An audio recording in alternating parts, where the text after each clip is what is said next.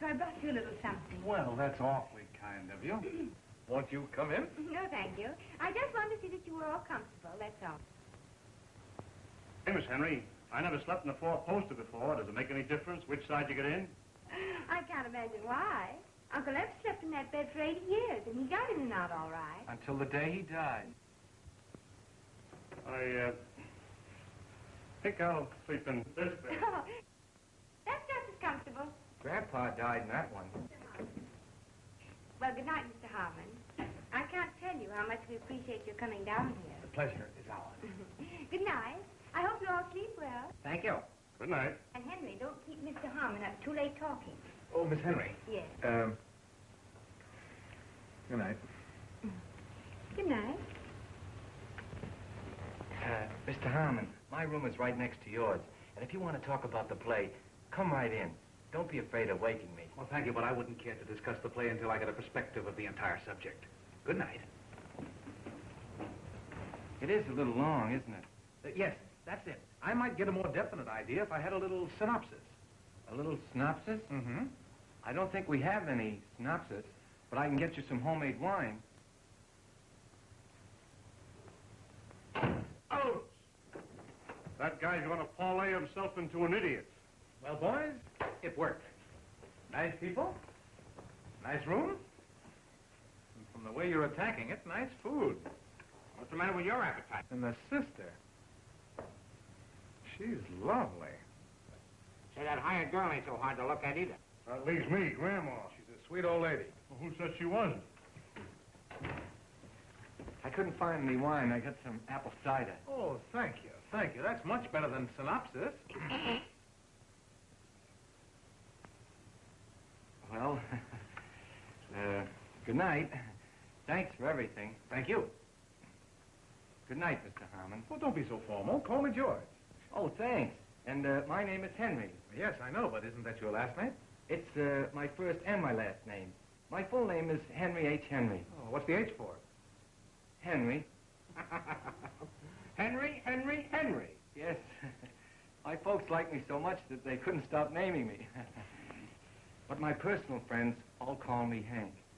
Good night. Shall I call you Hank? No, thanks. I have an alarm clock.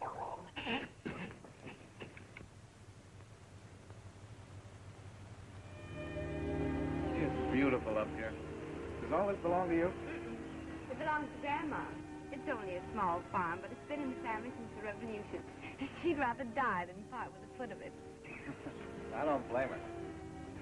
She's a great grandmother. Well, not yet. Oh, honey. She wouldn't be if I had anything to say about it. You're lovely, Linda. Have you ever thought of going on the stage? Well, what could I do on the stage? Say, I played opposite lots of girls who didn't have a tenth of your looks and ability. You're lovely, Linda.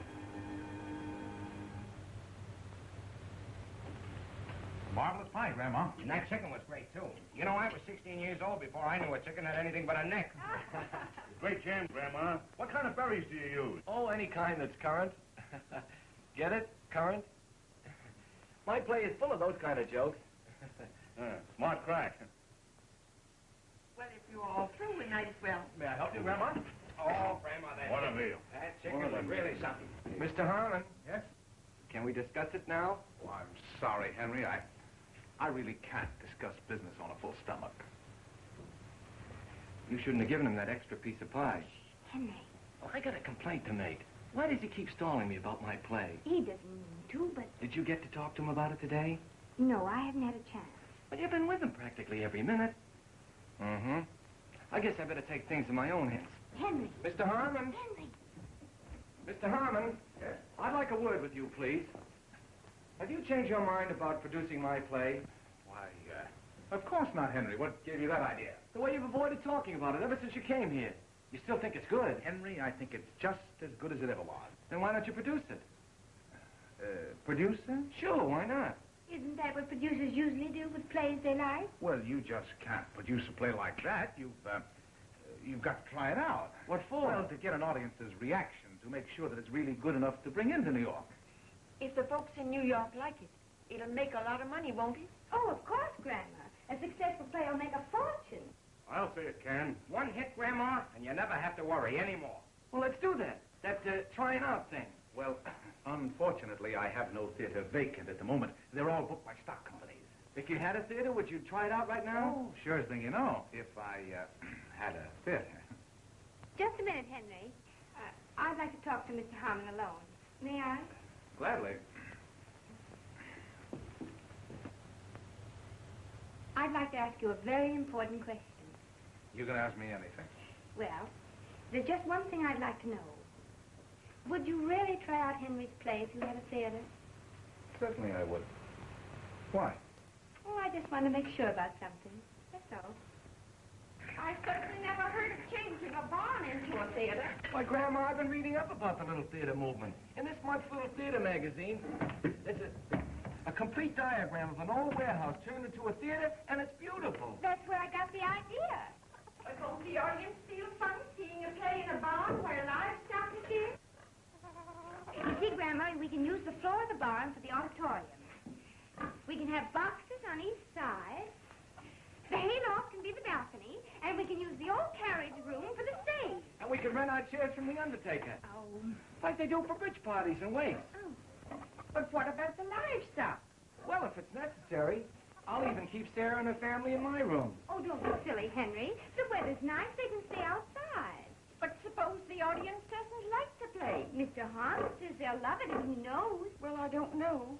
It'll take an awful lot of money. I wouldn't want you to do it, Grandma, if you've lost confidence in my play. But I haven't, Henry, dear.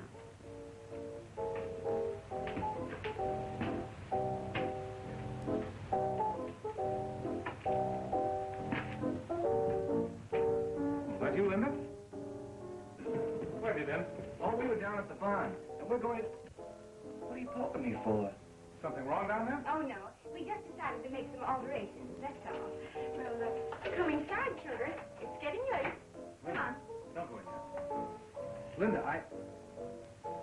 You two want to be alone, huh? Much prettier out here. I thought we were going to hear Doc play his song. Besides, it really isn't his song, you know. It's ours. Ours? Yeah. You know, two together. Two alone, two together, on their own. 120 million people rushing here and there, but we're a happy pair.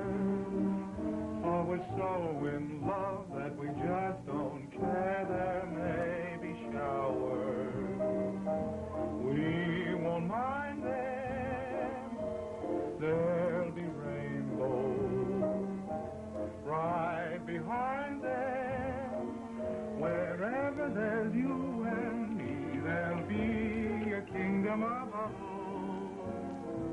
Just two together.